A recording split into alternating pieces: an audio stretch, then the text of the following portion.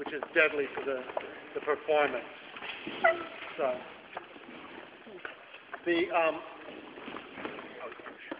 I don't think John said anything about the regular sound system in the hall. There is a sound system built into the hall, and in the vertical columns that go up here and on either side, and the wall of the proscenium, not the actual proscenium wall, but the big beige wall of the theater. Those two sets of walls are filled with speakers. So when we have those turned on for just vocal reinforcement. When we have Broadway shows come in here, there are Bombay doors that open on either end, and a full set of speaker arrays come down from above and amplify in here. And they're quite a huge mass of speakers. What you generally find is that we get lots of complaints about that type of sound. And you've heard the show in here. Because this theater doesn't really want to be amplified. This theater wants to be, and our shows that come in here tend to push it a little bit. So it sounds very loud and like a rock band in here, and people complain all the time. It doesn't need much. And then also, it's odd too, if you do it wrong with the wrong set of delays on the amplification, then you can actually sit in these rows with a speaker here on stage, and not one word is intelligible on the whole thing. It just starts to wreak havoc with electronic sound. It also wreaks havoc with sounds. You saw some of the movie lights.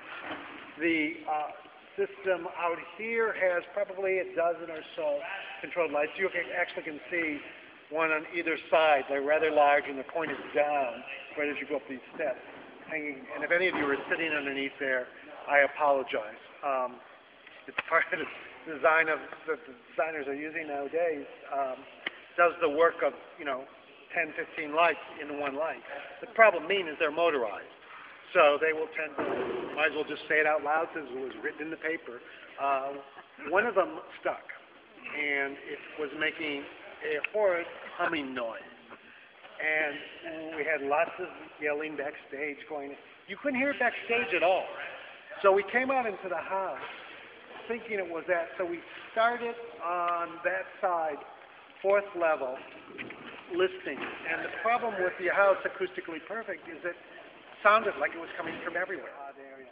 And there was one instrument on the 3rd level pointed toward the wall. So we figured that must be it. We haven't focused too many lights toward the wall. So we went over there, and indeed what had happened was a cable had worked its way down, and when the instrument went this way, that cable acted like a rope, and it kept it from moving. So it kept trying to push itself, the motor kept trying to go, and the cable was holding it. So for a good, I'd say, well, it seemed, according to the reviewers, like 45 minutes, but really I think closer to about 10 hours, and it caught some audio from the singers. That caused some problems, so we had to run quickly, find out.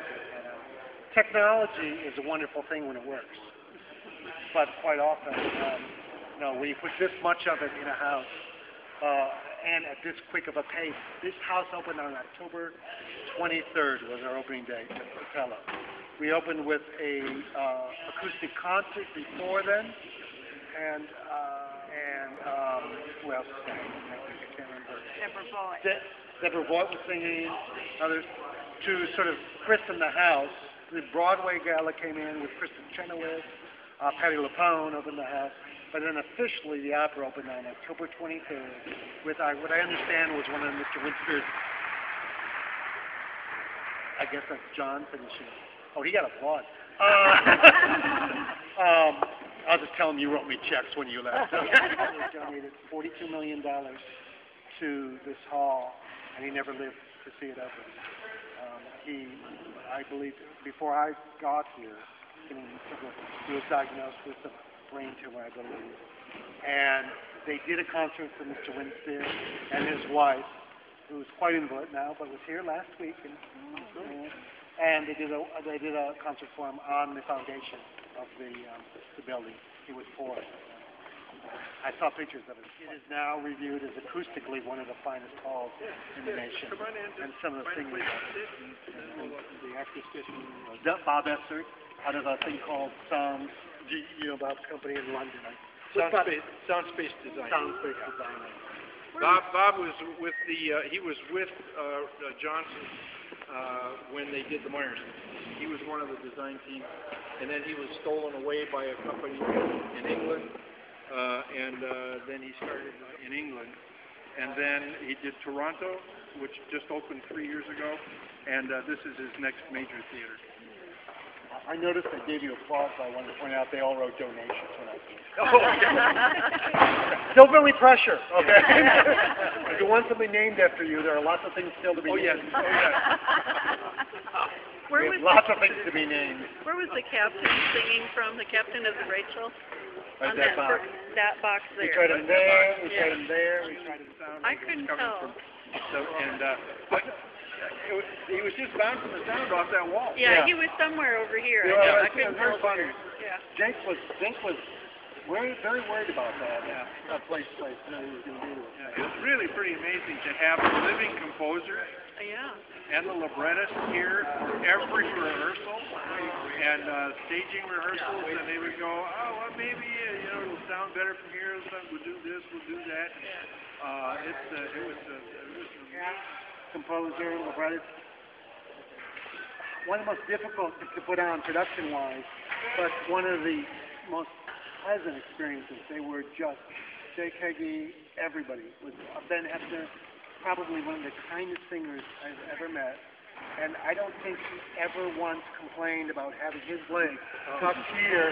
Not only tucked up, then put with a sling and pulled back, so it wasn't sticking out from his coat, which put him that way. I complained a little bit about this, but it's if we sent him to physical therapist a couple times to have it worked on. So, but never, put him on he's a big gentleman. Put him on a peg leg, on a rake, and have him sing. There's not much more you can do to somebody. Oh, and by the way, when I looked at you 20 feet above the stage. Right. Yeah, you had asked about the projections, where they came from. See the condominium? And they have to go back. They'll come out of there tonight. And then before the end of the evening, that will be gone. We have to send them back. They're very, very large and very precious. They're measuring all the cues now, the trim heights, to send off to the other companies.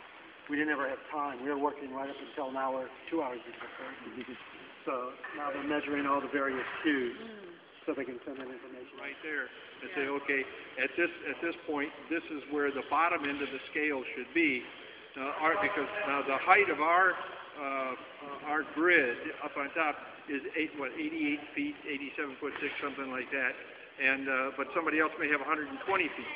So in order to get the correct height, they would measure it from the bottom, and then they would fly it at whatever height that would be.